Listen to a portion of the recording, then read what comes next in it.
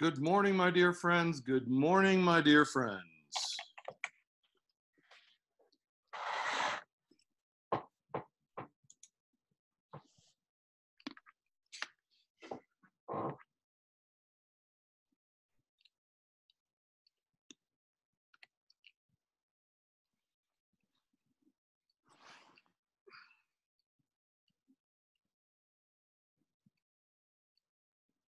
Good morning, McKenna. Morning. Logan, Evan, Goose Trees, good to see you. Josh and Jetty. Hey, Mr. C. Possibly just Josh's iPad. I don't know. Maybe not Josh. I know his iPad logs in without him if he's late. Mr. C. Sir. So I remembered that I was supposed to do something for homework this week, so I just did it this morning. So I picked Franz Joseph. So he wasn't taken as far as I could see. So Cool. Yeah, we're gonna talk about that stuff here in just a second. I'm glad you remembered. I actually have a well, I'll explain that here in just a minute when I get everybody on. We're only about 15. We got another 5 or 6 people to get here. Oh, good. Smeagol is in. That's good. Good morning, Smeagol. You'll be happy to know that I'm not wearing the Precious today. I have a different ring on. It doesn't mean that I don't have the Precious. It just means that I'm not wearing the Precious. Can you see Liam? Hold on a minute. You have your video off today because you feel awful. Oh, that's okay. You're perfectly welcome to either do it or not do it. Where is Liam? Oh, there you go. Yes, I can.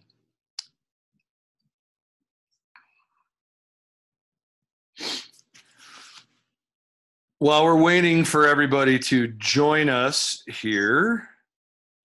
Oh, there's another McKenna. We had a McKenna a minute ago, and now we have a different McKenna. Or maybe it's the same McKenna, but it's actually Morgan. So as you may notice from the background here, I'm not in my usual digs at my house.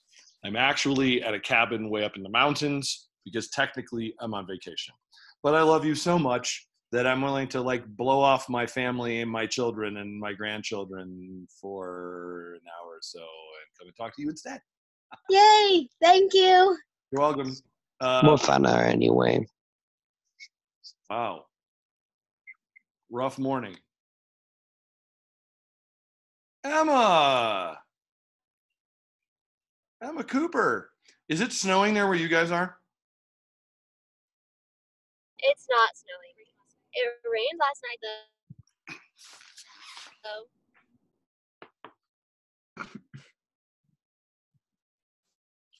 It snowed where I am. Nice. Also, there's a raccoon loose in the cabin. We don't really know where he's gone. We spent several hours yesterday trying to catch him. Raccoons are better than we are at this stuff, apparently. I'm going to walk you around this ridiculous cabin. Is it inside the cabin? Yeah. So we have a lot of people in my family, and we're all gathered here for our for this reunion here. So I'm gonna walk you through the gigantic 3,000 square foot cabin we're in. That's the pool down there. Yes, we have a pool inside. Breakfast. Here's a bunch of people. Say hi, Gwen. That's Gwen. Oh, there's Maxwell. Cool. We have some snow. Beautiful views here as well. It's a pretty awesome place, I have to say. Oh, here. This is like the best view. Back over here.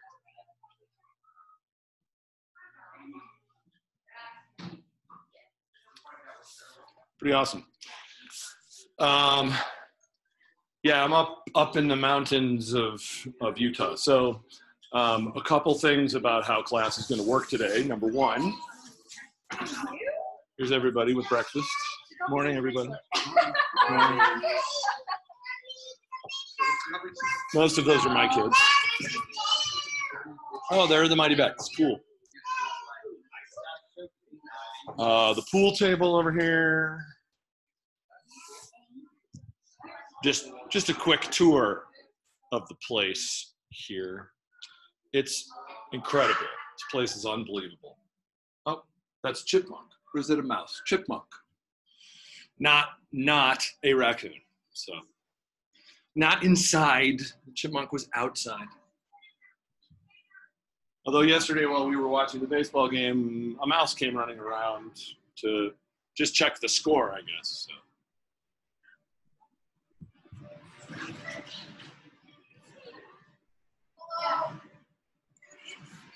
Yes, that is a bounce house inside the cabin. That is the coolest pretty great. thing ever. One of these days when I'm super rich because I wrote a best-selling novel and everybody read it and I thought it was great, I'm going to rent this place out and everybody's coming here and we're going to do class here for a weekend. Yeah, that's up. Sound good? Everybody in on that? Cool. That'll be good. I'll send the fun bus to pick y'all up and transport you. Where am I going to do this? Where would be smart to do this? So, as you can tell from the local digs here, it's a little bit different procedure today. There's Alex. Cool. Here we go. We got everybody now, pretty much.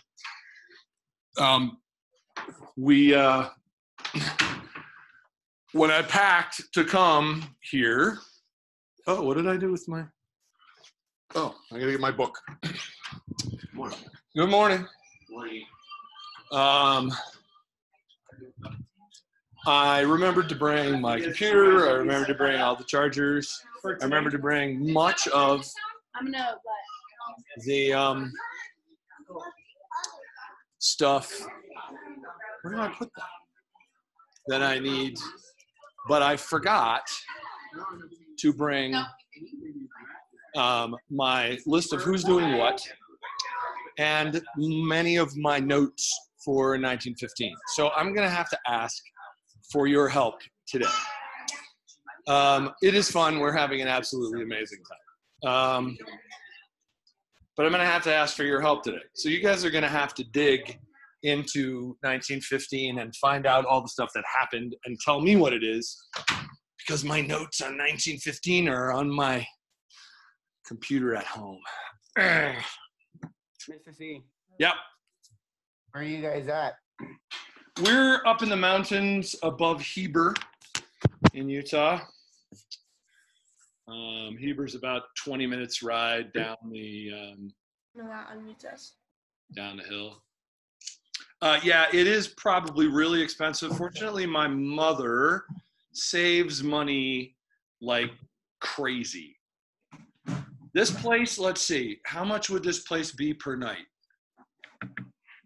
$1,000 probably.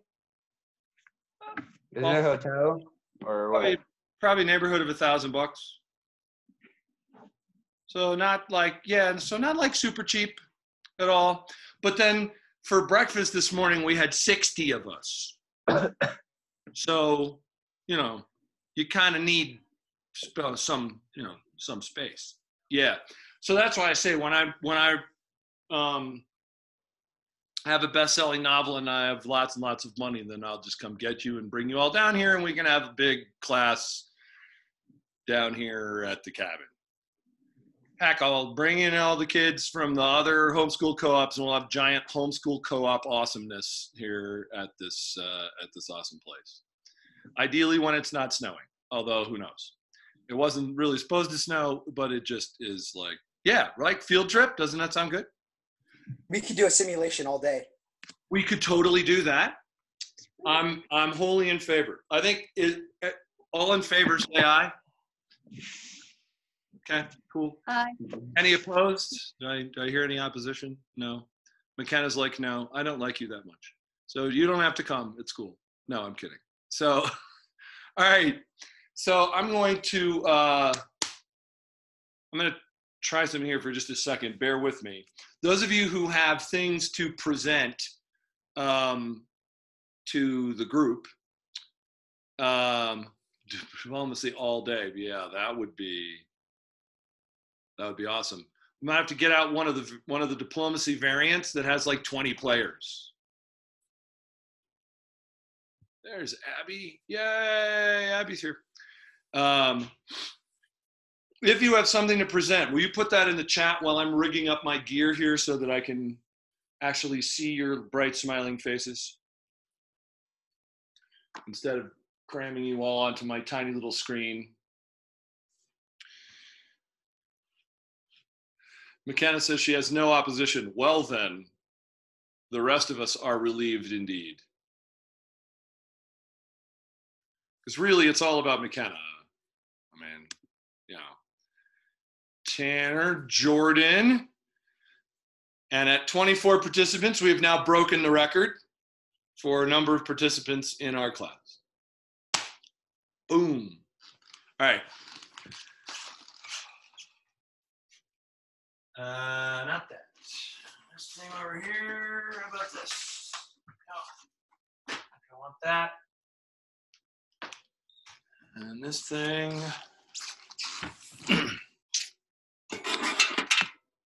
Last time it took 4 hours. Yes. If you had 20 players, it takes like a month. It's incredible. So, yeah, you could easily play all day. The first time. What? I have just found a complete timeline of World War I 1915 events. Woohoo! Okay, Jetty's driving this bus today.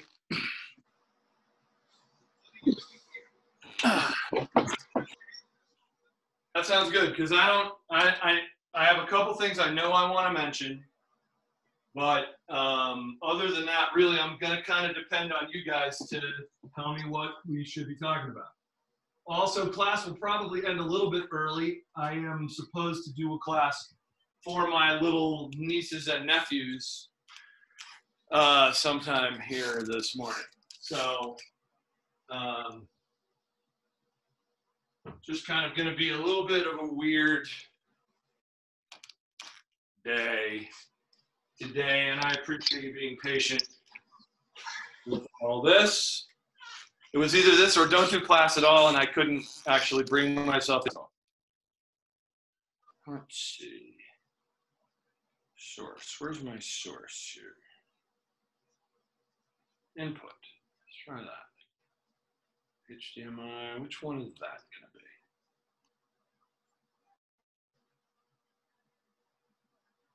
Three? No? Two. See, what's this about?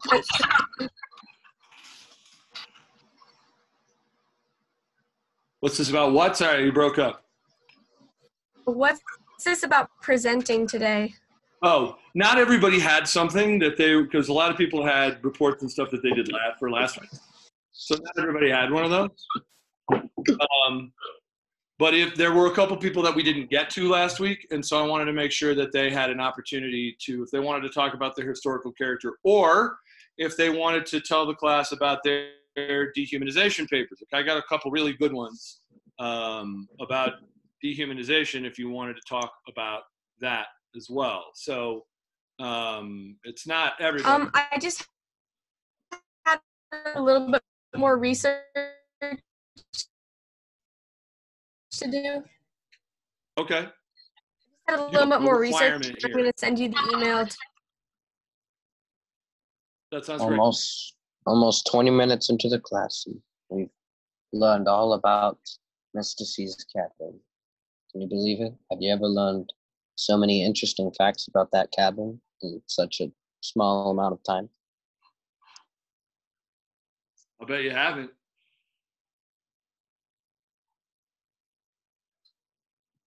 Yeah, what the assignments are.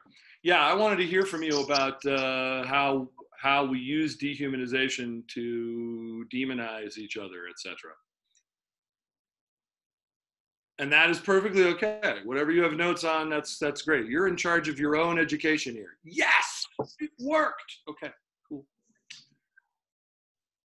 First of all, we're only 18 minutes in. Second of all, we just barely got most of our people here.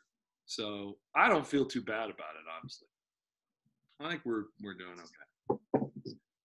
All right, so let's talk about 1915.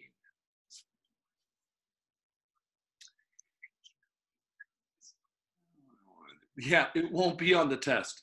Yeah, have I mentioned I don't do tests? I think someone's celebrating in the chat. I think I've probably mentioned that I don't do tests and I don't give grades. Unless they make me. I do have a couple schools I teach at where they make me give grades, and so then I give grades. But yes, I imagine you saw Eliza's Hedgehog. Apparently, Eliza's Hedgehog is a major star now at the Black household.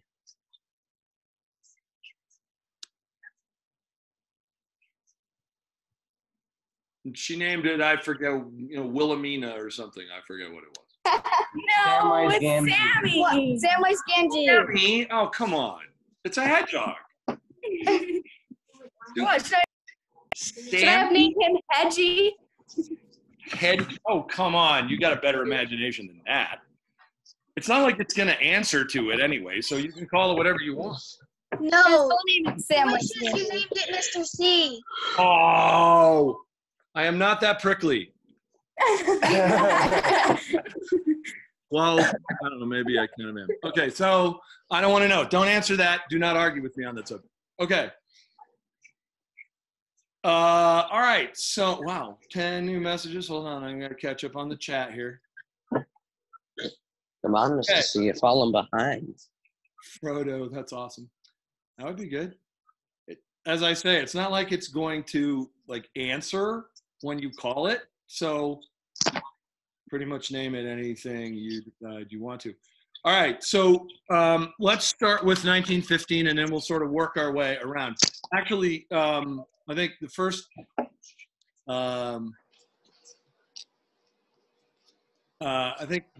thing is Evan. Evan wanted to talk about Emperor Franz Joseph of Austria. So why don't we start with Evan, and then we're going to work our way through 1915. For those of you who really seriously want to talk about something today, dig into 1915 and find interesting facts, because like I say, my notes are actually at my computer at home. So you guys are going to have to drive this, okay? So Evan, go ahead. And, oh, he already put it in the chat. Look at that.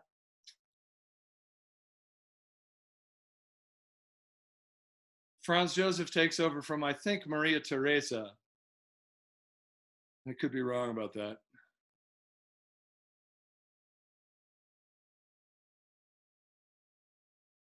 And then his wife got murdered?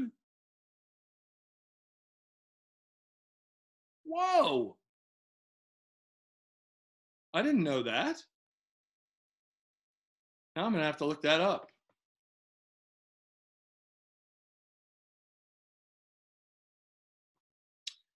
And Emma Cooper is, I think, out of the car now and at home. Emma's back. Okay, cool. Well, he was in a war. Yeah, but is that really a murder? I was thinking about this on the very 1st of January in 1915, something terrible happens to the British Navy. Anybody know what that is? This one I remember because it was New Year's Day. You wrote something on von Hindenburg? Oh, I want to hear about Paul von Hindenburg. We'll talk about him in a minute, though, McKenna. Don't let me forget. Okay, so on the 1st of January, New Year's Day, 1915, there's a terrible tragedy that happens to the British Navy. Anybody know what it was? Anybody want to look it up and see what it was and tell me what it was? You can do this. You have the capabilities. I know it.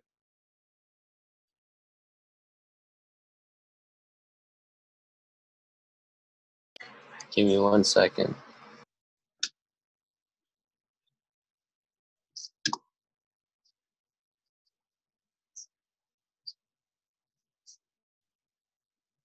Great War, January. 1915. Today we're going to talk mostly about 1915. So you can confine yourself mostly. There, we're going to range a little bit, but mostly about 1915. The Americans shot the Navy with cannons. No, the Americans are not in the war yet. Some will, but they kind of are, which I will tell you about in a minute, but not right now.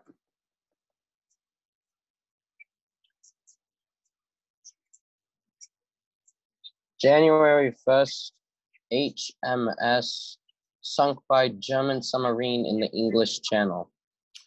The HMS Formidable, which apparently was not very, was No, sunk by a German submarine. More than 500 people died. At the same time, somebody put up the Broken Hill, the Broken Hill train robbery. This happens in, where is Broken Hill, McKenna? Also on the 1st of January, Broken Hill train robbery. I've just found a much more detailed timeline of 1915. Cool. I like it. Chat box got weird. Well, yeah. But that's what we're talking about in this class is World War I, so, and World War II when we get to that. So that's what we get to talk about. Where is Broken Hill? Time to use your resources, people. Let those fingers fly. I know you're capable of doing it. I read about Broken Wales. Hill and but Broken Hill's Australia. Correct. Yeah. Allegedly, a couple of bandits in support of the Ottoman Empire attacked a train in Broken Hill, Australia, and a bunch of people were killed, including the guys who took over the train. I really can't believe, like, seriously, they're dead, so we can't ask them. But seriously, the Ottoman Empire? Do you know how far away the Ottoman Empire is from Australia?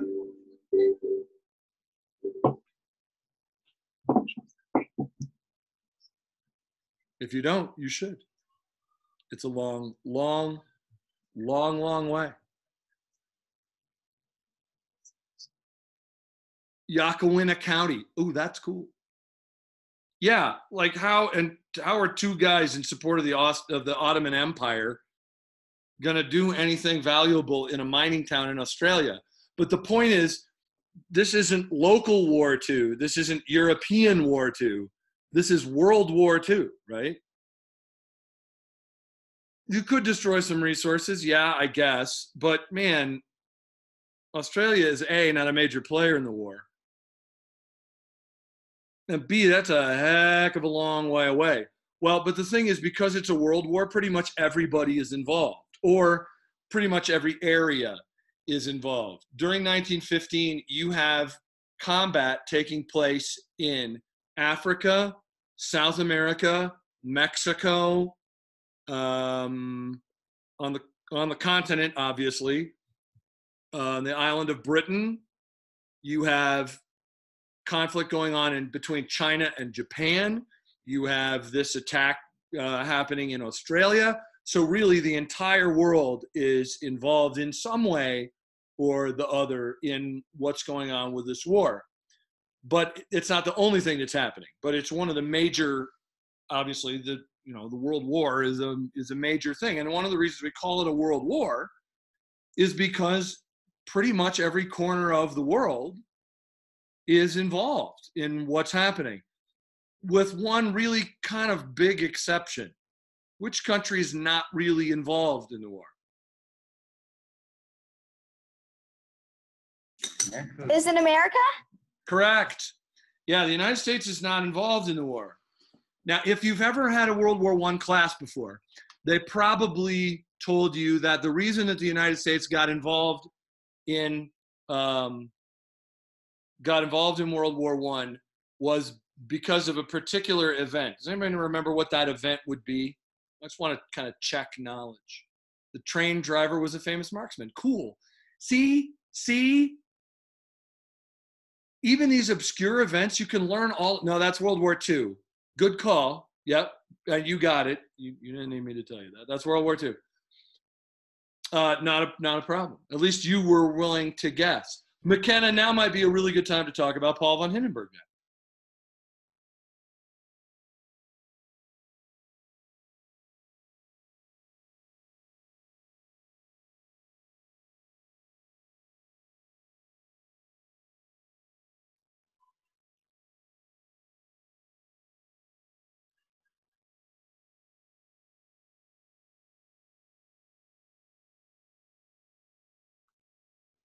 There you go.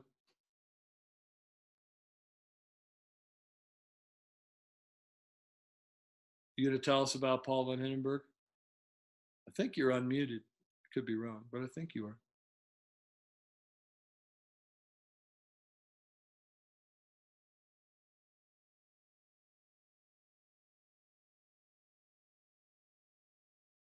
Let's see. Can I unmute you? I should be able to unmute you. I would unmute everybody except that then I would have to hear from Jetty again.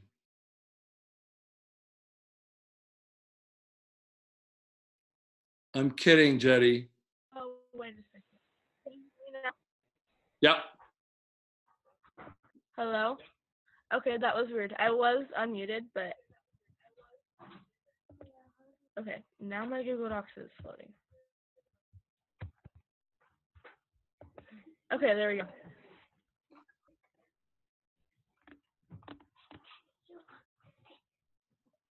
Okay. Paul Ludwig Hans Anton von Beckendorf und von Hindenburg was born on the 2nd of October, 1847 in Posen, Prussia. He was a German World War I military commander and the second president of the Weimar Republic from 1925 to 1933. The Weimar Republic was the government from 1919 to 1933. His presidential circumstances were made difficult with political insecurity, economic failure, and the rise of Adolf Hitler. Hindenburg was involved in the war at a very young age. He was a cadet at the young age of 11 years old. A cadet is a young war trainee. When he was about 19 years old, Paul fought in the Austro-Prussian War, which lasted for 7 weeks. At about 23 years of age, he fought in the Franco-German War of 1870. This war lasted for 1 year. Quite a bit later, Sir Paul von Hindenburg retired in the year of 1911. However, Hindenburg was needed again in August of 1914 to be the formal superior of Major General Erich Ludendorff. Because the army claimed Ludendorff to be one of their best strategists, he was chosen to lead a Russian invasion group from East Prussia. Hindenburg received the credit for Ludendorff's achievements. Shortly afterward, Hindenburg's status overshadowed that of Emperor William II. He was then promoted to a field marshal. In 1916, the emperor was persuaded to allow Hindenburg control over all German land forces with Ludendorff at his side. Because they were unable to win the war on land, the two decided to starve Britain into surrender by taking down ships that were delivering food to Britain. Hindenburg's submarine warfare triggered the United States' decision to enter the war. Germany was sinking American ships as well as plotting with Mexico to help them regain some of the U.S. territories. Finally, America entered the war in 1917, just 1 year before Germany's defeat in 1918. Paul von Hindenburg was very influential in Germany during World War I. Cool. Thank you. Very good. Yeah. So what was the, anybody but McKenna, what was the thing that Hindenburg did that got the United States all riled up? Their submarines attacking not only the other ships, but also American trade ships. Very good. And why couldn't they do that? Like, why did Americans think that was nasty, other than the Americans are getting sunk? It's just not fair. Are we involved in the war? No. Okay. Have you ever had a squabble going on in your house in which you were not involved? and then all of a sudden it spilled over and started involving you, like people crashing into you or stealing your stuff or yelling at you, and you had nothing to do with it? I'm sure that's never happened. But even if it's never happened, you can imagine it. Right. Well, these are not necessarily warships. That's right. These are trade ships. And all of a sudden they're sinking American ships. Now, look, I'm not going to talk a lot about this now because we're going to talk a lot more about this in 1917. But the truth is that if the United States is supplying arms, ammunition, food, all kinds of stuff to an enemy of Germany, doesn't Germany have to do something about that? This is what the Germans said. The big problem, the ship that they sank that got everybody really upset. Does anybody remember what the name of that ship was? It is not the Titanic. Don't even try me. Wasn't it called the Lusitania? It was called the Lusitania. Give the girl a gold star. That's correct. It was called the Lusitania. Look up when the Lusitania was sunk. The Titanic. Thank you, Sabrina Dragon Rider. Sheesh. Elizabeth. My gosh. I told you, not Titanic. Pfft. Yeah, I do too. Keep it up.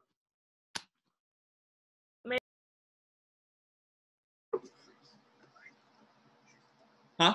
May 7th, 1920, 15. 1915. The United States gets involved in the war when? What year? 1915. No. 1917. So when I went to school, everybody told me the reason the United States got involved in the war was because of the sinking of the Lusitania. It's a passenger liner, like a luxury passenger liner, and the German U-boat sank it. And it had a bunch of Americans on board. And so America got all mad and entered the war. Turns out, not so much. Yes, it's mean, it's passengers, yes, but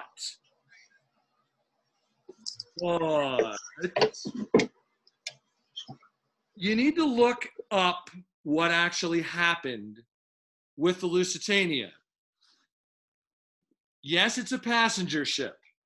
Yeah, there are there's always passengers on the ship. No ship is sailing around the ocean without any passengers on it. Okay, it might just be captain and crew or whatever.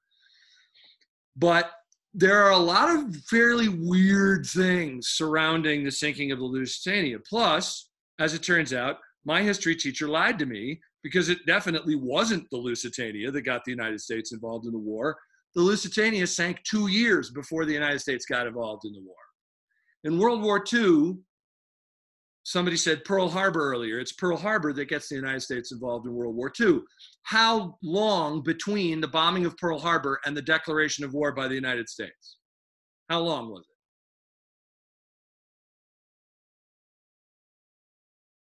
24 hours or so.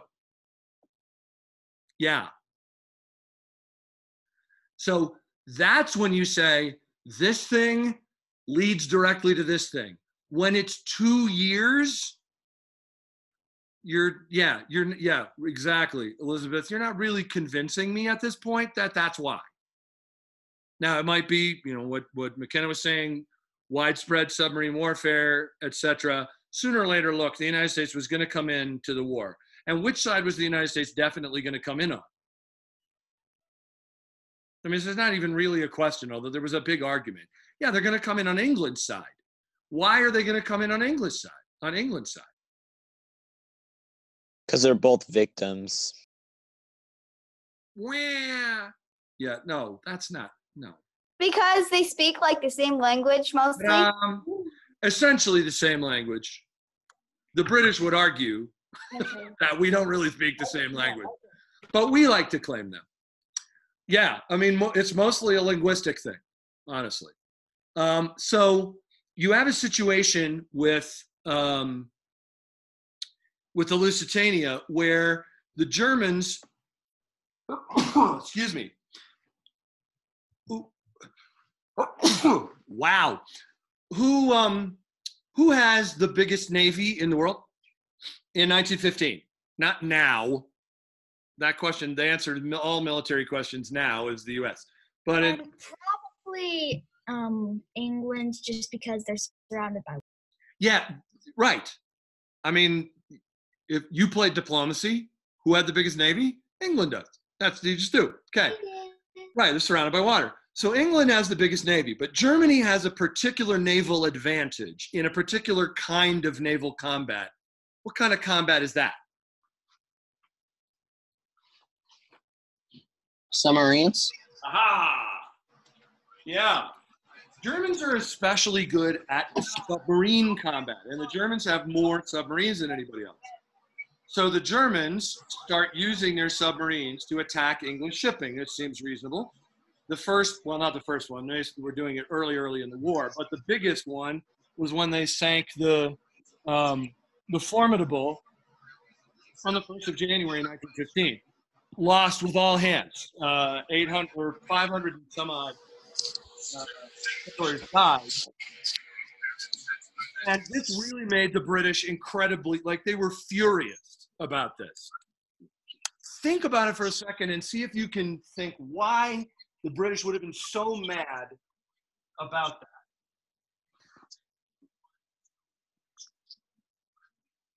I mean, other than a bunch of people are dead, which, like, duh.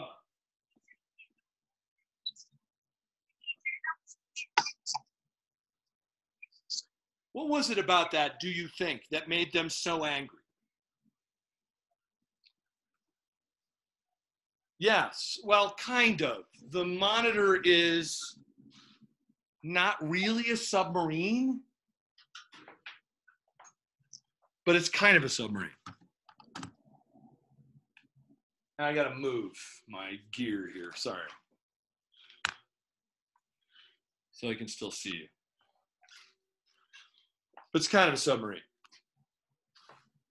Okay, they sank one of their best ships, sure.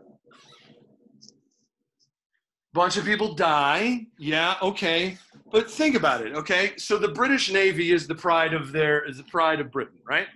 They have all these, but what do they mostly have in terms of what are their warships? What do they look like? What kind of ships are they? Are they submarines or are they surface ships? Definitely service ships. Yeah, they're surface ships, and they love these, right? I mean, this has been a big deal, right? And all of a sudden, their surface ships start sinking. Is this fair? Does this feel fair to you if you're British? No, you're sailing along on the water the way you're supposed to do on top of the water, and all of a sudden your ship gets a big hole blown in the side and everybody starts to drown. What does that feel like? Does that feel fair?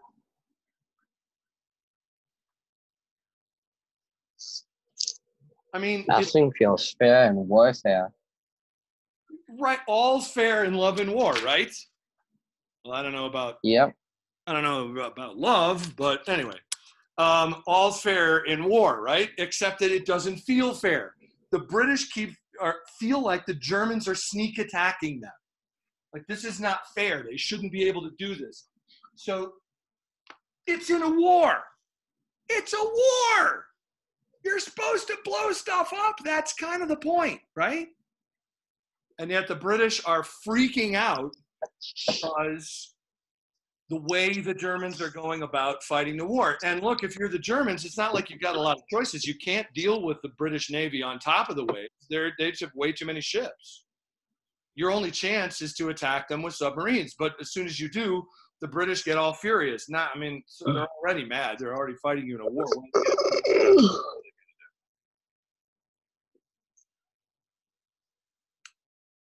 So the British freak out over this and send additional troops, and they get really start talking about war crimes and all kinds of funky things. Okay, additional events in 1915. Jetty, you said you had this huge detailed list.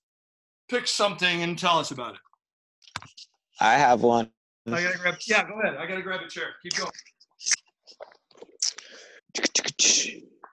It's one of the nastiest things in the war is the Battle of Ypres on the Western Front over in France. It was the first time that they introduced chemical warfare. It was on April 22nd, 1915. It was early. Sabrina, don't me. It was early in the morning, and they had perfect weather conditions, and they went and they released, I think it was like 15 tons of it. One moment. I think it was 15 tons, something like that. But they released a whole lot of this gas and just slowly drifted across no man's land. And it made it to the troops' side, to the French side. And basically what this chlorine gas would do is it just choke them to death and it would burn them. It's pretty nasty. This was the first time that they used it, and it became a regular thing during trench warfare for the Germans. That first initial attack, though, on the French, the chemical gases killed 6,000 troops on just that initial attack. Oh. I thought, maybe I'm wrong about this. I thought the first time anybody used chemical weapons in World War I, it didn't work very well. Balamov, yeah. They shot 18,000 gas shells, none of which worked. It was at the Russians. Ha ha. First time it worked, though, was in Yerps. It didn't work because Mother Nature froze. It was too cold. It was too cold. Whenever you attack Russia, Mother Nature comes to the rescue. I don't think anybody's in here.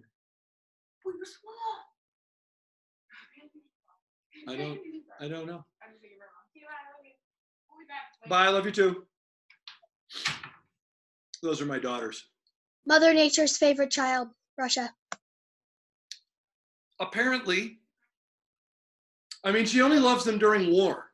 I've been there when there wasn't a war, and Mother Nature appears to have completely forgotten that country existed, except for winter. Like during the war is when Mother Nature's apologizing for neglecting him and giving him special attention. That's what it is. I knew it was something. Somewhere I have a pair of glasses, then I could actually see the screen. That would be cool. Well, but I don't know where they are. All's quiet on the Western Front. They use gas, and it kind of explains what it does. And since they didn't really have gas masks that really worked very well, if you pulled off your gas mask too early, you would die. But if you pulled it off too late, you would suffocate inside of your gas mask. So you had to get it just right, unless you wanted to die by deadly gas or die by suffocation. Yeah.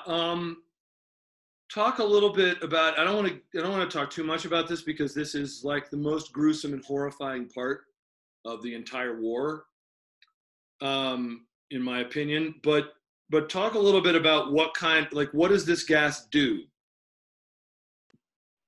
It depends on which gas. Right. It was like the beginning of the Foster gas or something.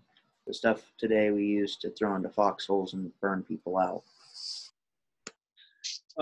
There's a lot of different kinds of gas. Those of you who watched your Wonder Woman, Wonder Woman is basically, the whole crux of the movie, right?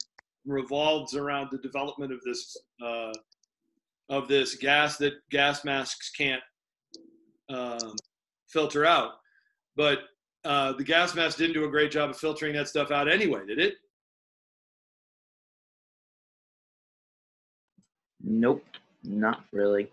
Not really.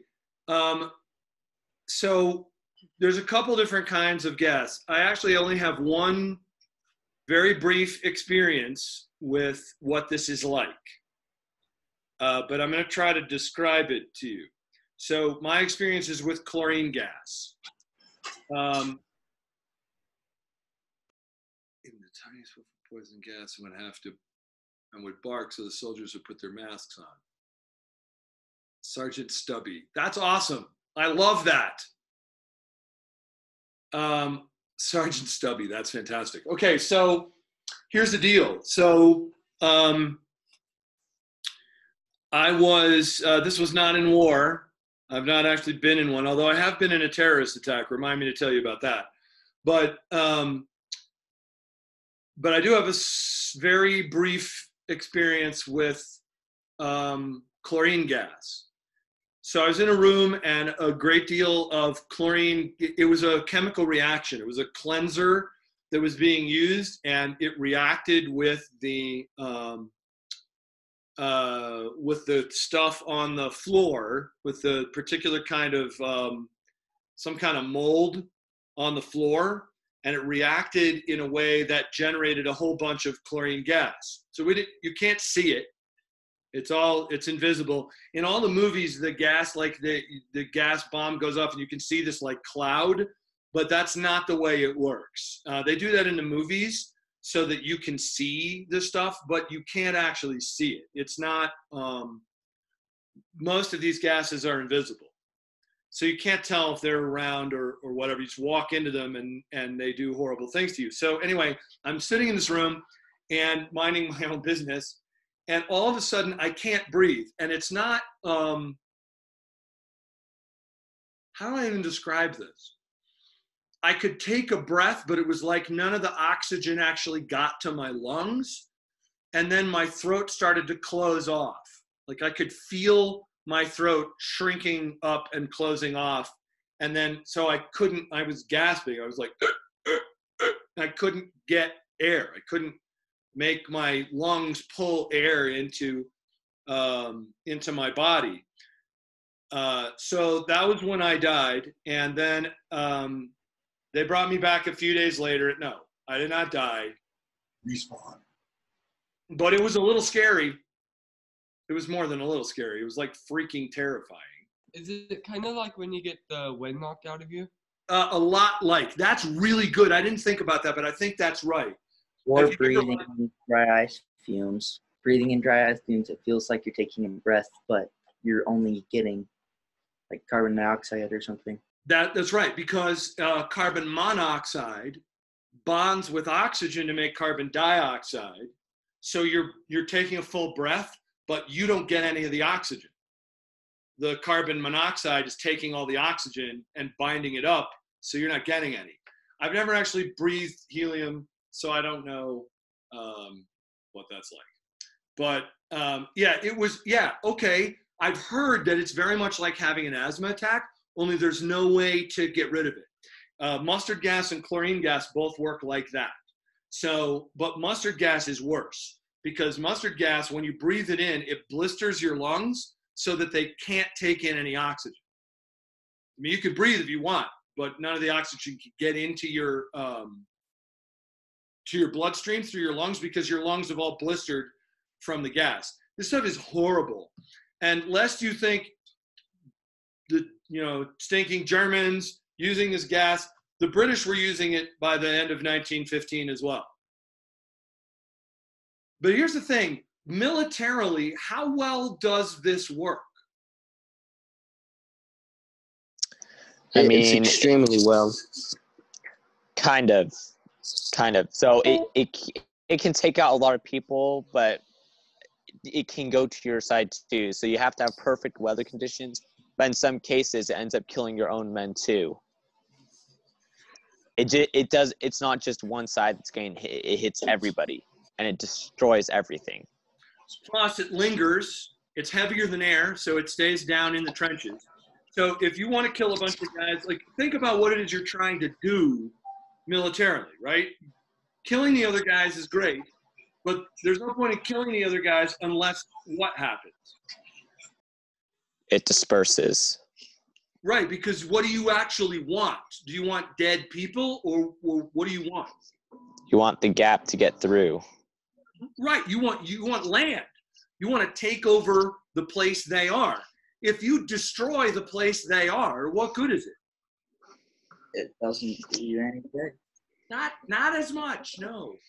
So in the 1970s, 80s, there was a lot of discussion about nuclear warfare and all of that stuff and how that was all going to work. And everybody was pretty sure, when I was your age, everybody was pretty sure we were all going to die in fire from heaven in a nuclear war, right?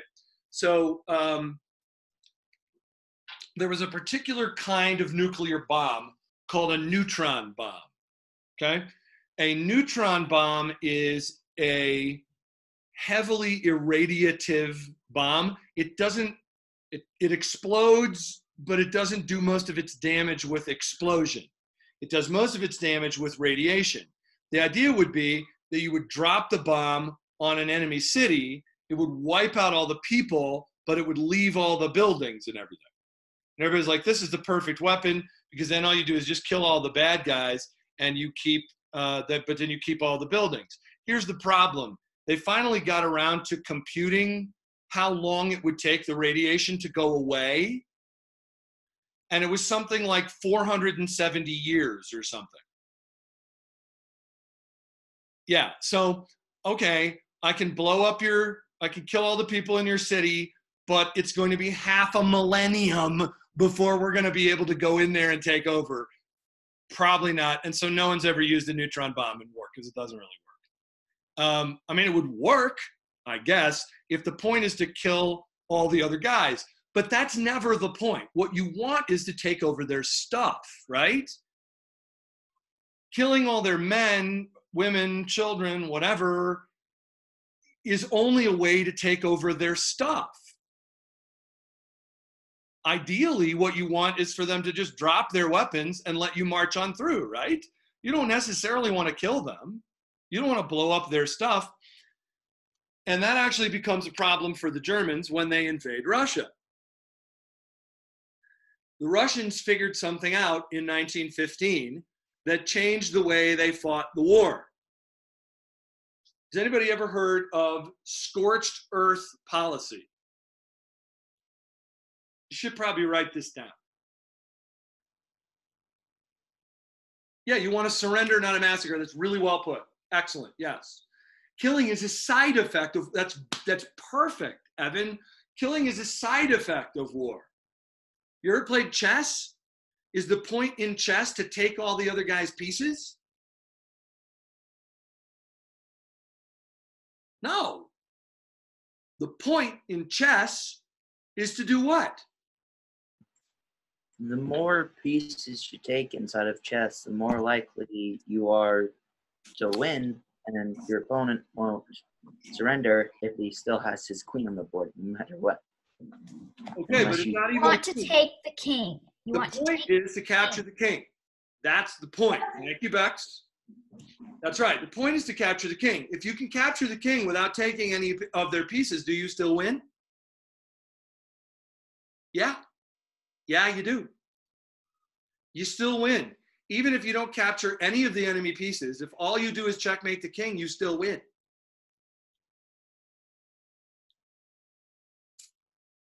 As an aside, should I tell you about the War of 1812? I'm going to tell you about the War of 1812. Okay, so the War of 1812. This is the United States against the British. What year was the War of 1812 fought? 1812. That's correct. Good job. Just want to make sure. Actually, the biggest battle of the War of 1812 was not fought in 1812, but I'll get to that in a minute. Okay, so in the War of 1812, some of you will know this. This is one of these things. Homeschoolers know this. One of the biggest events of the War of 1812 is the burning of Washington, D.C. I don't know whether you knew that happened, but the British invaded and took over Washington, D.C. and burned it, including the White House, after eating Dolly Madison's dinner. So James Madison is the president. His wife's name is Dolly, and she has made this delicious dinner when the British invaded, sailed right up the Chesapeake, landed their ships, and marched right into Washington, D.C., because there was no army to stop them. So, yeah, everybody's heard about eating Dolly Madison's dinner. So the redcoats march right into the White House, and the dinner is still warm. Dolly Madison's dinner is still warm. So they sit down and eat it, and then they burn the White House, which made the dinner even warmer, but whatever. So, ha ha ha. Anyway, so the they burned Washington, D.C., they burned down the White House, and they thought, okay, Dolly Madison actually is like the hero of one of the heroes of the War of 1812. You dodging out of the way there, Eliza. I figured out how to manipulate the video so I can pin different people to it. Yeah, spotlight them. I'm learning how the software works all the time. Let me get rid of that though. Just for Eliza. Okay, cool. So anyway, so the British figured, Dolly went around, by the way, I was to finish the Dolly Madison story. So Dolly Madison goes around the White House collecting paintings, documents, all kinds of stuff. Everybody else is running for their lives.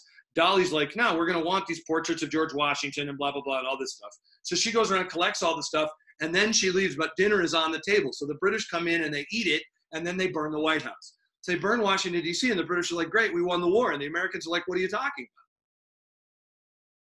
You haven't won anything. And the British are like, but we burned your capital. We burned the White House.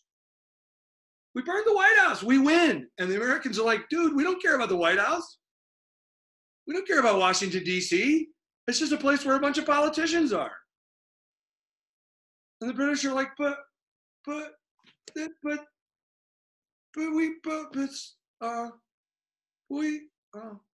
I guess, okay. So here's the deal. If you sail up the Thames and burn London, you win the war, right? You beat that, that's it. Like if you burn London, you've won. But in America, America is not a political country. America is an industrial country. And all of the trade and the manufacturing and all that stuff, it wasn't in Washington, D.C., it was in Baltimore. That's where the army was between the British and Baltimore. So they can burn Washington if they want to. Who cares? Suppose they killed the president. Who cares? We have a vice president. We'll just put him in. We got a whole procedure for this. We don't care. If you sail up the Thames and take the Queen prisoner, you win, okay? But that's not how America works. You kill the president, that's sad. We'll have a big funeral. But I don't care. You didn't do anything to me. I don't do business with the president. I don't care about that guy. So this was really weird for the British. They couldn't figure this out. So that's why the whole Francis Scott Key writing the Star Spangled Banner and all that is outside the Battle of Fort McHenry. Fort McHenry is right next to Baltimore. That's what the Americans cared about, was the shipping and manufacturing in Baltimore. No one cared about D.C. There's a bunch of government buildings built on a swamp, inhabited by politicians. All they do is get in the way. Things actually worked better once they burned Washington, D.C. Anyway, so the U.S. goes on to win the war, sort of. We think we won it. They think they won it. But as I was saying, the biggest battle, the bloodiest battle of the war, sorry, Elizabeth, the bloodiest battle of the war was actually fought 2 weeks after the peace treaty was signed. Can I switch the screen, please? To what? I'm not actually controlling what's on the screen right now, I don't think. To me? Oh, God, no. You don't want to see me. I don't even like looking at me. No, way too scary. Cancel the spotlight video. Oh, then we get them.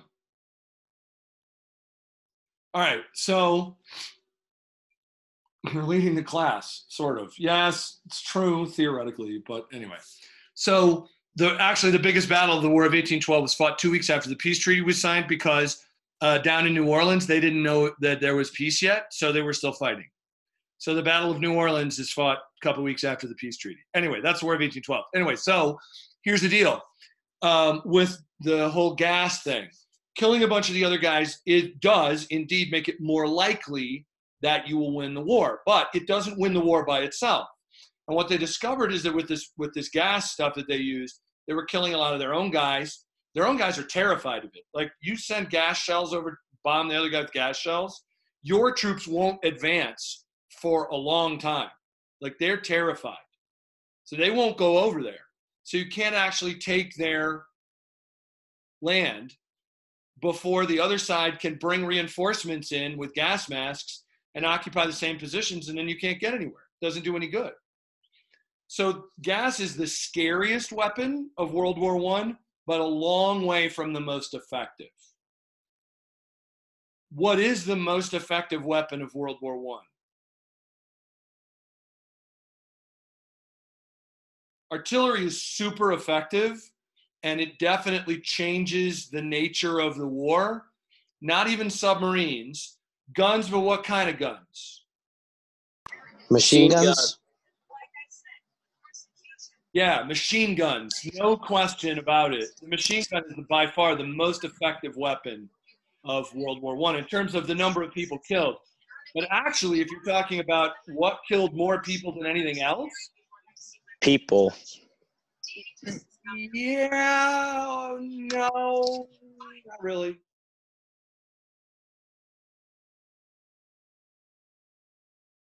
Yeah, machine guns are still, everybody loves those. Not everybody.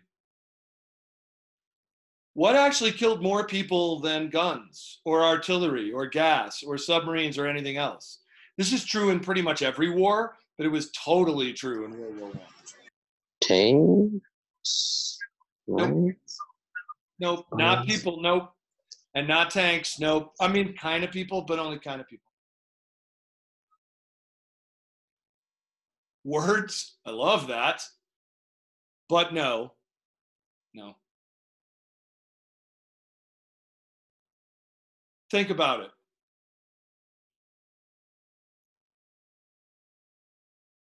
I don't know, maybe these are machine guns that could fire again and again and again and again.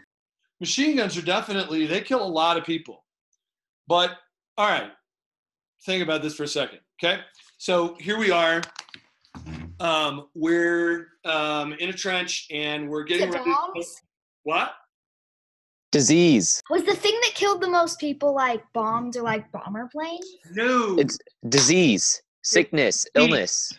It's disease, yes. So That's ironic. Isn't it? Now, Yeah, we're in a war, and what kills the most people is disease. That's interesting.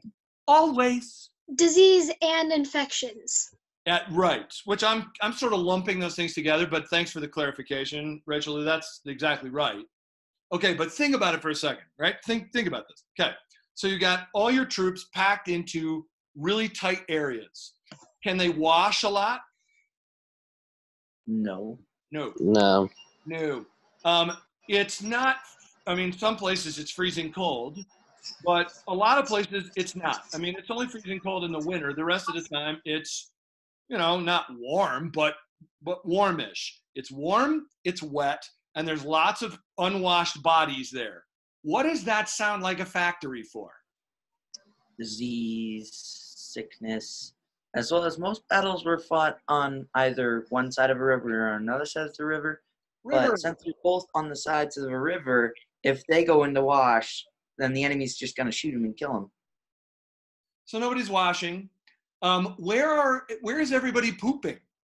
Think about this now. People have to poop, even in war. In the trenches.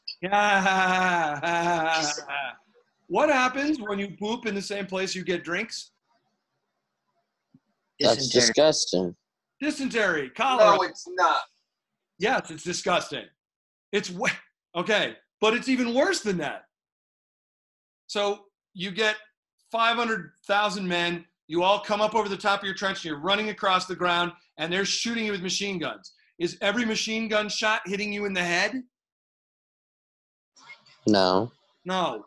These guys are not stormtroopers, okay? It's not you take one shot and down they all go, okay? That's not how this works. These guys are human beings, and human beings are surprisingly difficult to kill.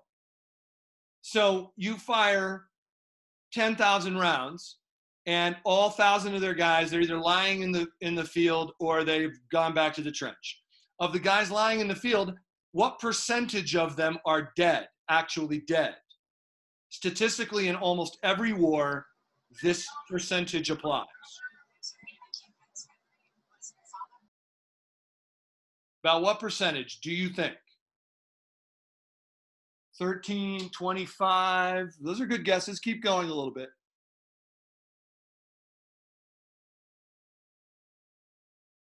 60, 40. It's about 1/3. So 32% is pretty good. Abby wins. Okay. So about 1/3. So about 2/3 of the guys who came up out of the trenches who are lying in the field, they're not dead. They're just wounded. But they're lying in mud. How long are they going to lie there? Until there's some kind of a truce to allow everybody to go out and collect their dead and drag them back to the trench.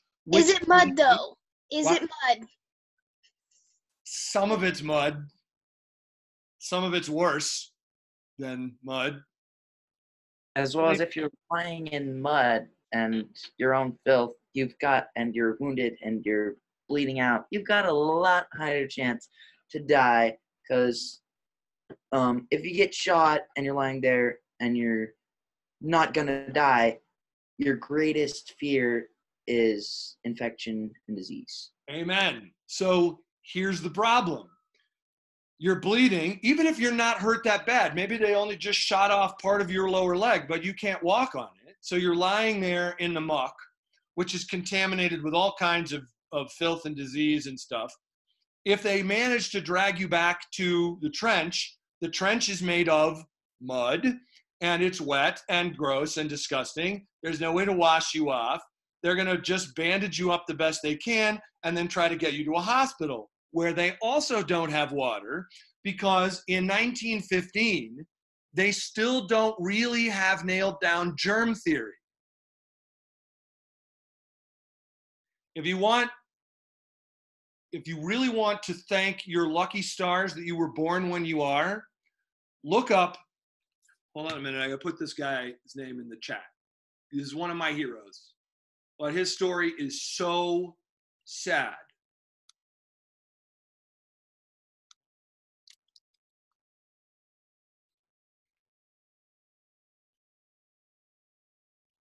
Ignaz Semmelweis is this guy's name.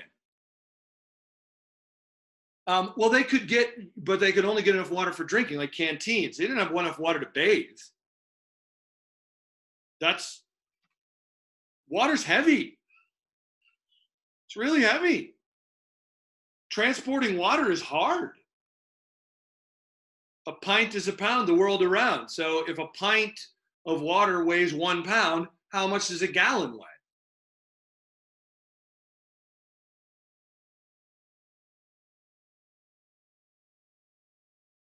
Nope, not 16. Wait. No, 8. 8. 8 pounds. So every gallon of water is 8 pounds. Suppose you have 1,000 men, and in order for them to have water to bathe in, they need 10 gallons of water each, which is not bathing. That's like wiping yourself off. But let's say it's 10 gallons each. You have 10,000 men.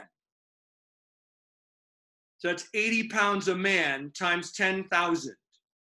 That's 800,000 pounds. That's just for 10,000 men to be able to have a sponge bath. Oh yeah, Ignaz Semmelweis, oh my gosh. So Semmelweis figured out, he didn't figure out germ theory, but he figured out that if you wash your hands in the hospital, fewer people get sick. I know, right? Like, what a radical idea. You know what? No one believed him.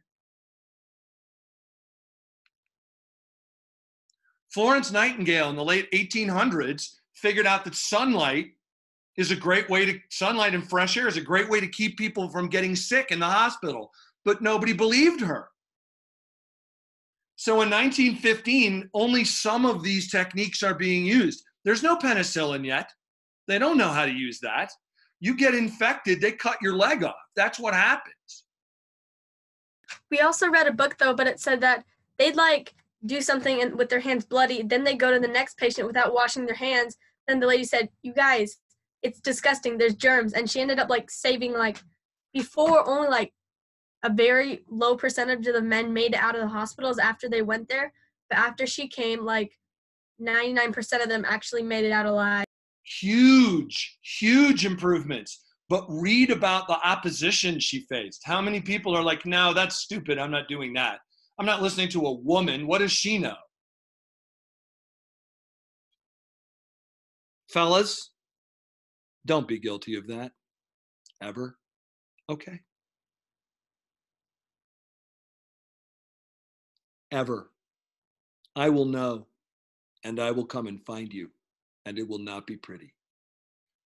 If you're still alive, which you might not be, because listening to women is a great way to stay alive, starting with mom, but working on from there.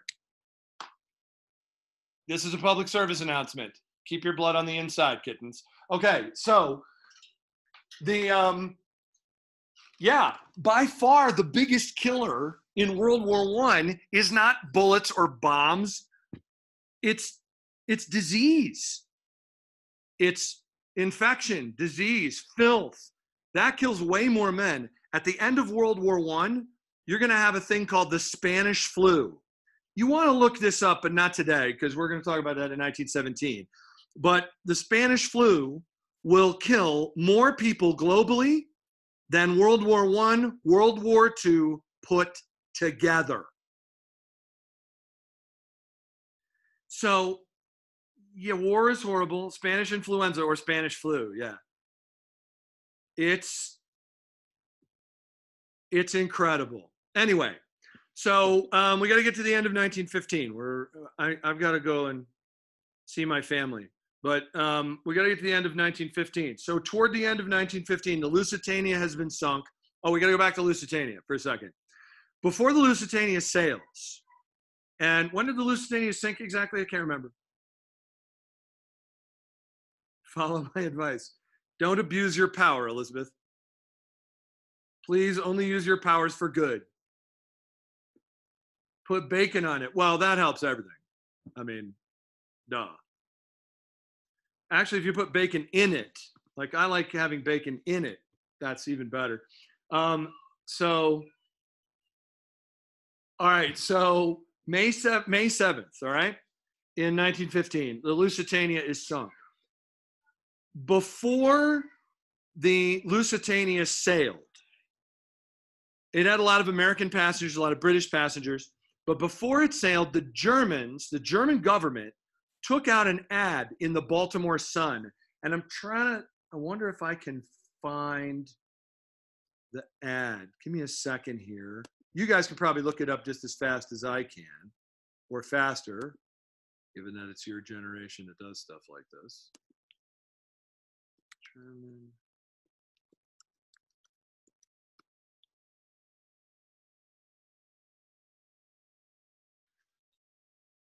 I think it was the Baltimore Sun. The Germans took out an ad in the Baltimore Sun. I think it's the Baltimore Sun, maybe not. Maybe I'm confusing it with something else, but I think so.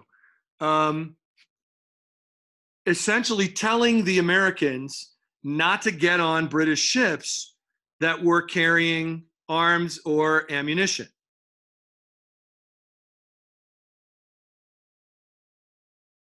And America's like, you can't tell us what to do.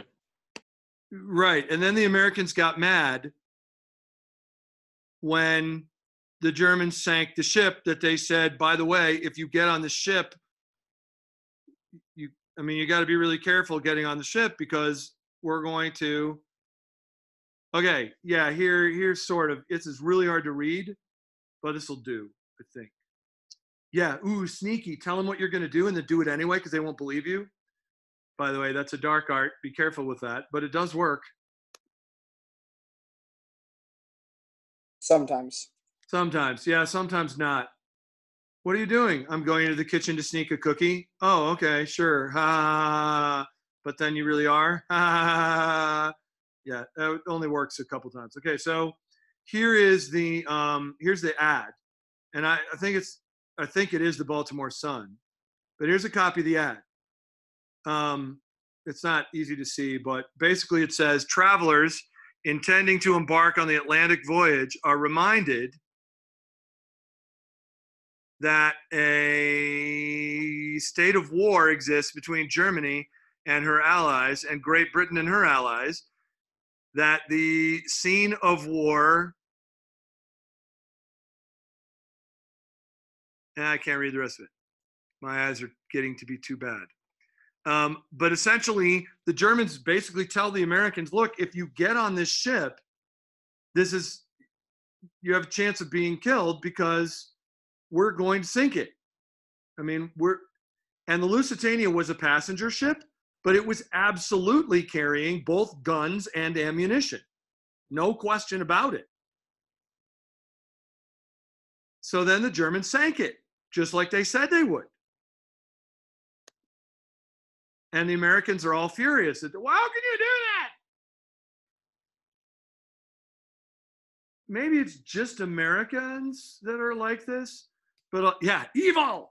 Exactly. That's what. I just did a little bit of research, and apparently there was roughly 567 years between the Black Plague and the beginning of World War I.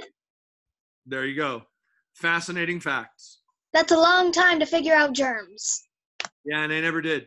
I mean, they finally did, right?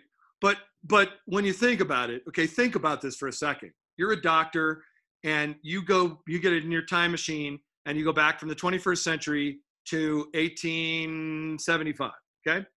And you get into a hospital, and you have no penicillin, and you don't have x-ray machines, and you don't have any of the stuff that you're used to using.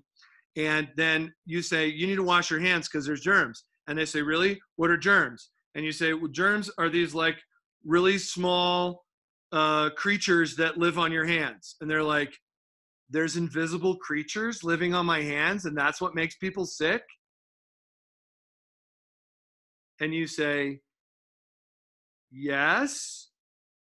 And they say, that's so interesting. Come with me. There's a couple of gentlemen. They'll put you in a nice room with some padding on the walls, and then you can't hurt yourself anymore. Okay? Imagine trying to explain germ theory to somebody who doesn't have a microscope.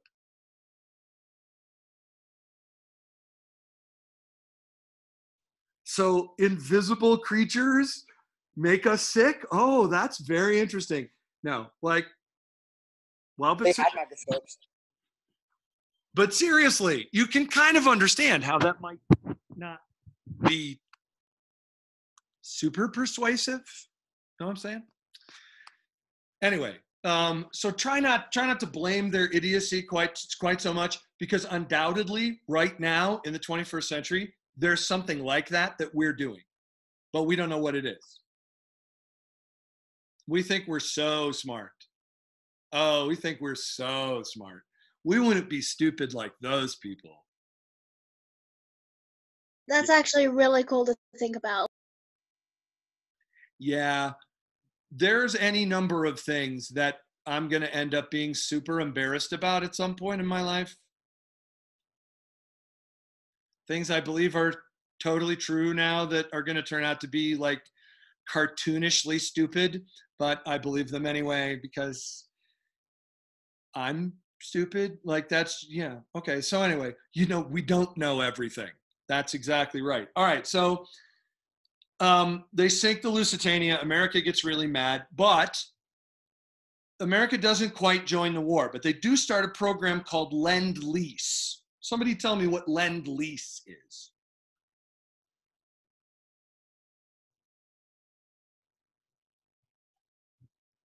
I'm not telling you about the terrorist attack today. Maybe in 2 weeks when I come up there, maybe we'll talk about it then. But I'm not going to tell you about it today. Yes, okay, I know they had a microscope, but the point is that the microscope's not good enough to show you what germs are.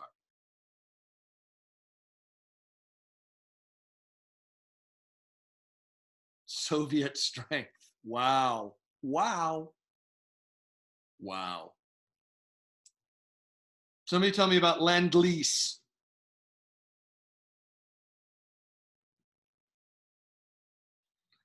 It's for providing military support to other countries, I think. One second. Specifically, which countries? Britain. Foreign countries. Are we lend-leasing with Germany?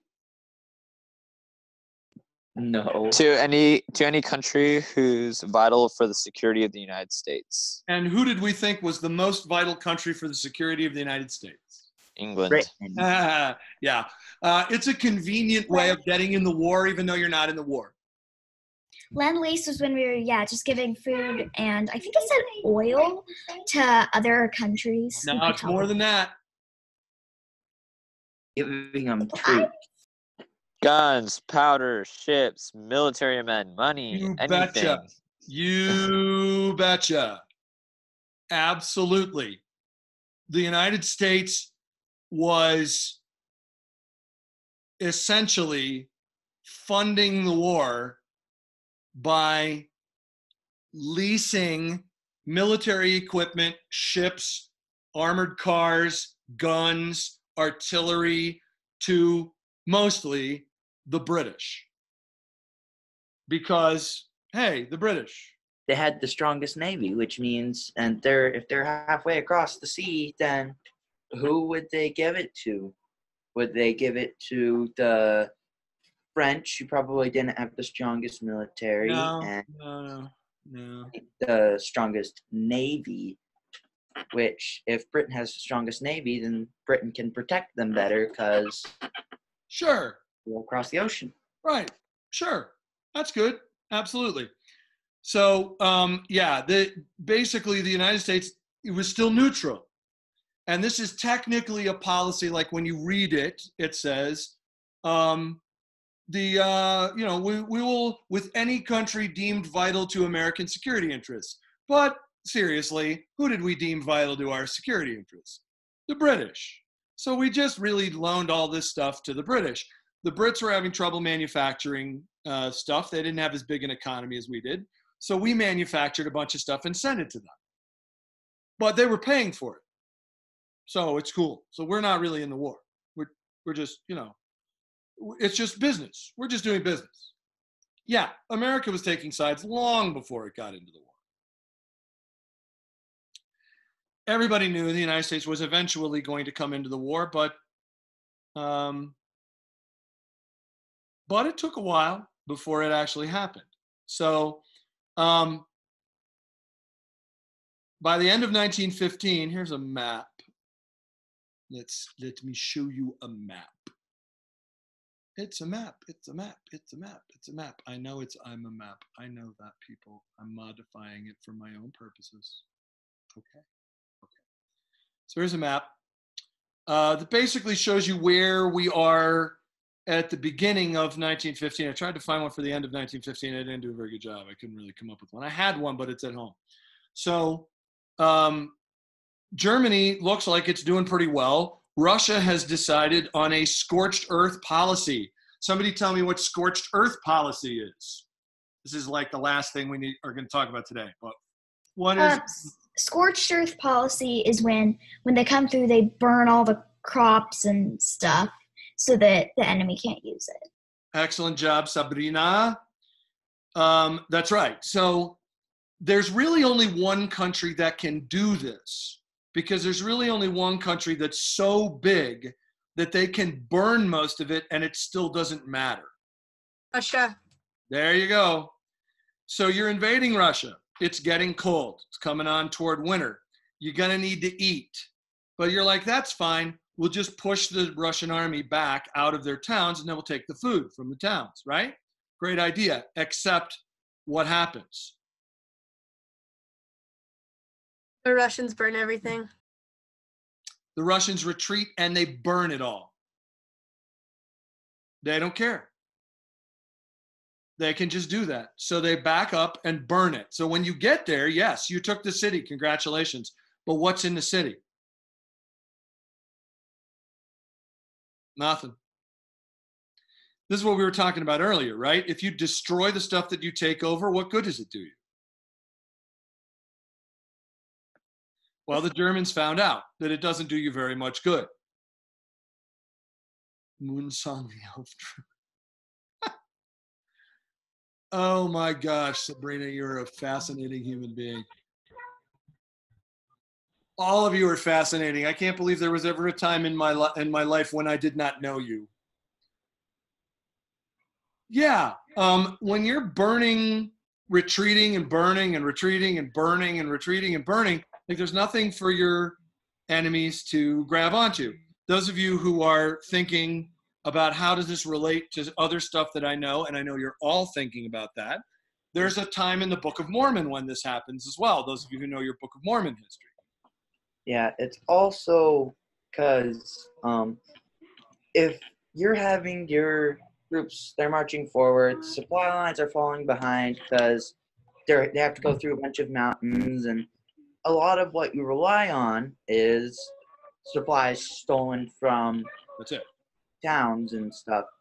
So if they're burning it all, the Germans are basically starving, marching straight through at the Russians, and eventually they're all just gonna fall down starving and not gonna be able to move anymore until the supply lines come.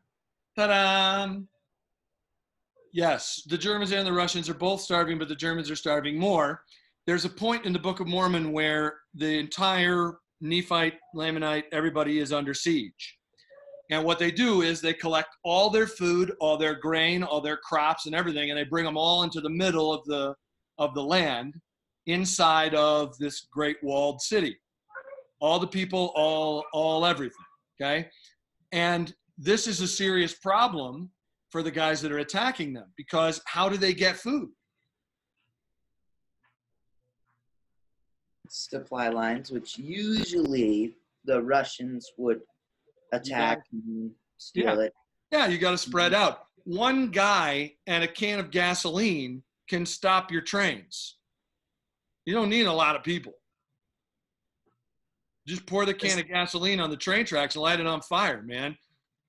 Couple, 3 dudes and a hammer can take out your telegraph lines. So this is, by the way, kind of advanced military strategy, which it seems to me like Joseph Smith probably would not have known since he didn't really go to school for this. But he describes in the Book of Mormon, I think this is in Helaman, a really interesting set of circumstances in which the Nephite armies are all, and people are all collected in one place, and the Gadianton robbers are trying to attack them. And they're failing because they have nothing to eat. They have to spread out to raise grain, but if they spread out, then they get picked off the same way that the Germans got picked off when they spread out their supply lines. So the scorched earth policy works really well for Russia in World War I, and they start adopting this along about the middle of 1915, just keeping up a retreat ahead of the Germans, not really engaging them, but drawing the German army farther and farther away from the places where it's easiest for them to get food and all of that kind of thing. Oh yeah, history, people are smart. They figure stuff out. So the Russians are losing in terms of territory, but the Germans are getting farther and farther spread out, using more and more men to control the territory, and they're running out of momentum, and the winter of 1915 is going to be one of the harshest winters in the history of man.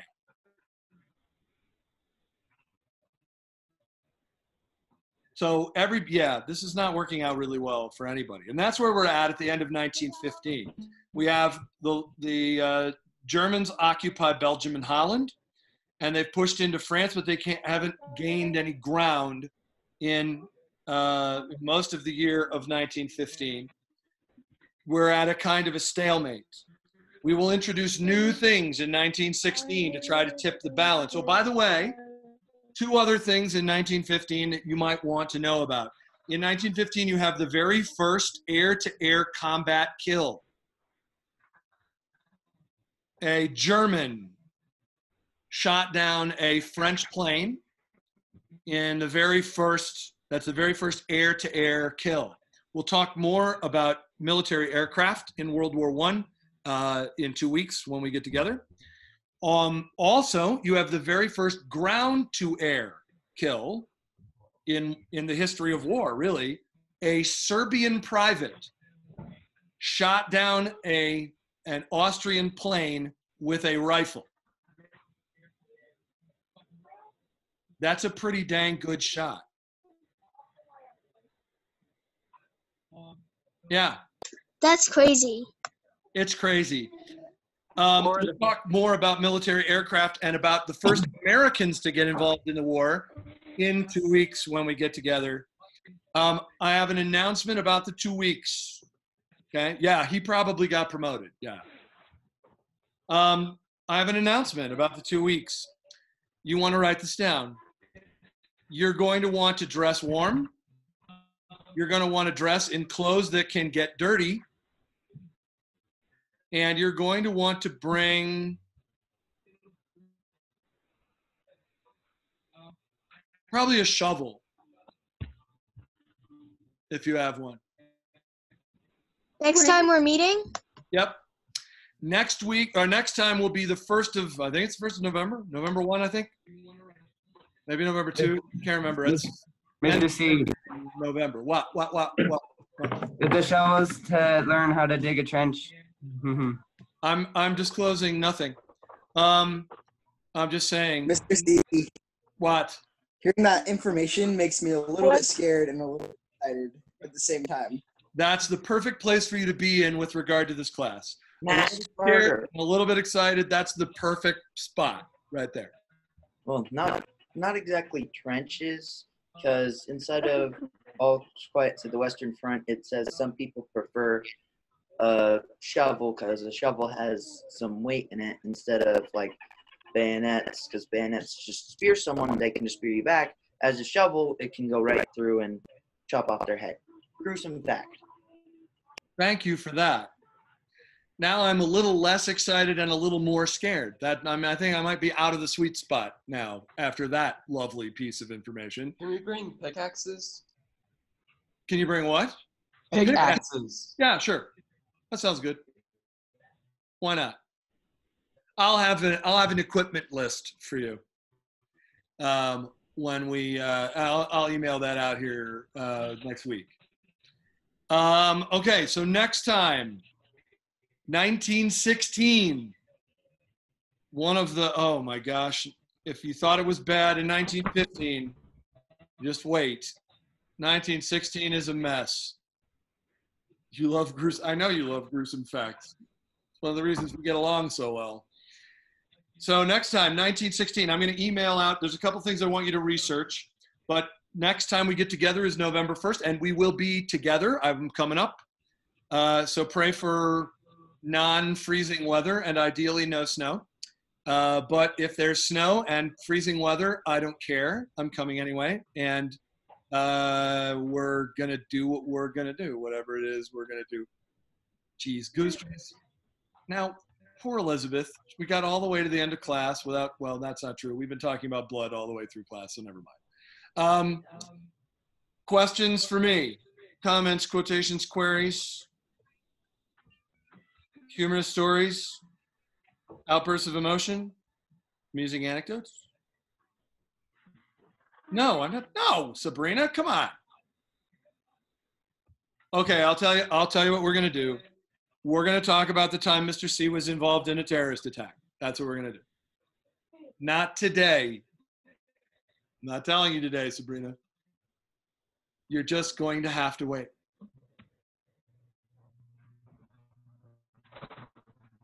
No, Alex, no. No. Yes, keep your blood on the inside, kittens. Have I not told you that? Okay, I need to be more explicit. Oh my gosh. You will remember to ask me. Remember to ask me. What do you mean there's not much you can do? Just make sure your blood doesn't get on the outside. I mean, you know, keep it on the inside. That's where it does all kinds of good. All right, people, I'm going to go eat more bacon and talk to my mother. And you should eat bacon and talk to your mother too, and then we will both have an awesome day. Your uncle got followed by the CA. Sweet. Her sign up listening to get grapes. Yeah. Oh, I should, yeah, also remind me to tell you about the time that my father ended up on a terrorist watch list with a bodyguard in France and how he escaped from his bodyguards.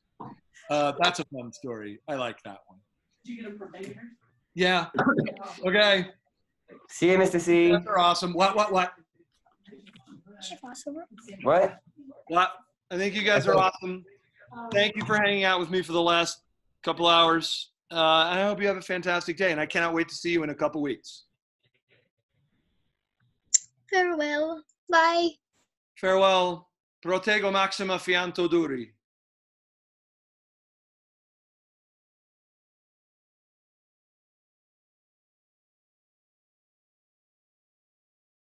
Fake Latin, actually.